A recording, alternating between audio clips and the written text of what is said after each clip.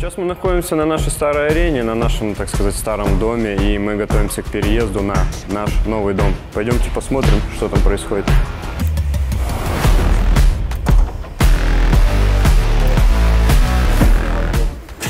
Ну, на этой арене я провел не так много времени, один сезон, но за этот сезон проникся, можно сказать, этой ареной, этой теплой атмосферой, этому шум болельщиков, это непередаваемый, как они поддерживают нас. Да и просто тут какая-то такая домашняя атмосфера, всегда приятно было находиться здесь.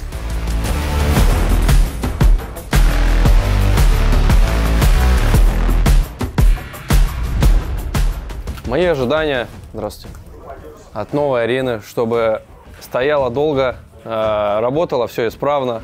Ну, чтобы полные стадионы собирались, естественно, конечно, чтобы мы игру показывали такую, чтобы хотелось ходить на матчи и было всем интересно.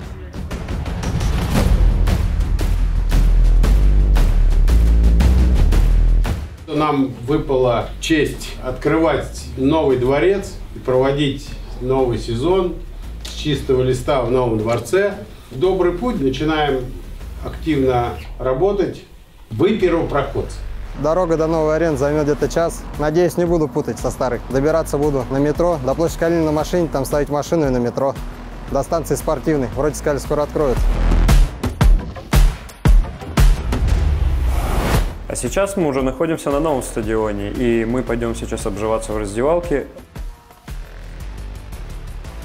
Мы успели заехать в новую раздевалку, выбрать себе места. Я привык сидеть с Вовой Бутузовым, и вот рядом со мной тут Морозик, Шашок. В прошлые года я тоже рядом с ним сидел, так что вполне комфортно. Как выглядит весь стадион, вы увидите позже.